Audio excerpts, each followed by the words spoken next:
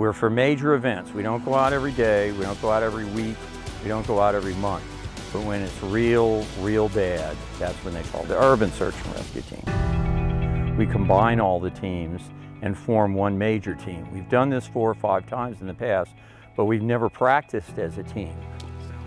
We now have 7 teams, and we are going to get as many members from the 7 teams as possible together and train together before an event, so we can bring up issues and learn each other's foibles and habits and things like that.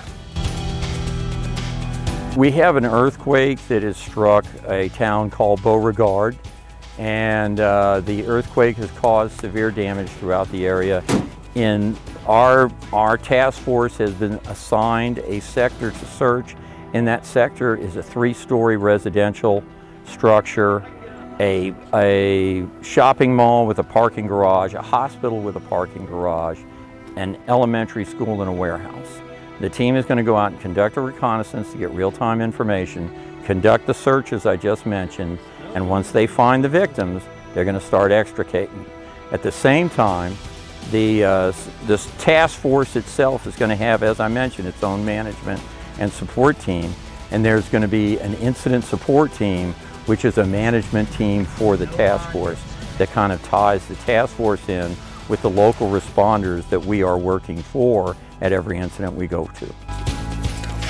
As far as search goes, we have technical search cameras, which are rotating cameras on a stick with LED lights that we can stick into a rubble pile and visualize 10, 15 feet down into the rubble pile. We have canines that are highly trained and highly experienced that can sniff out live or human remains in a rubble pile. They're trained to find human scent that they cannot see.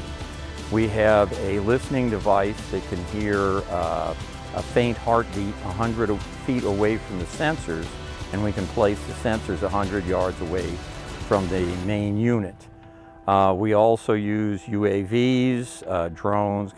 As far as rescue, we can breach anything out there: concrete, unreinforced masonry, steel, wood. We have the tools and the training to do that. The rescuers are also trained in rope and confined space rescue, trench rescue, as well as structural collapse, which is the main. We also conduct water rescues, and the folks are trained for that. It's something I wish a lot of states had. It's starting to culminate now, and it's coming together really nicely. The assets are out there, and I think it's a real good idea that we all work together, especially at trainings like this and everything else, where we can build bonds, and I think the state's going to benefit from it quite a bit. There's an old saying that when the public gets in trouble, they call the fire department. When the fire department gets in trouble, they call the rescue squad.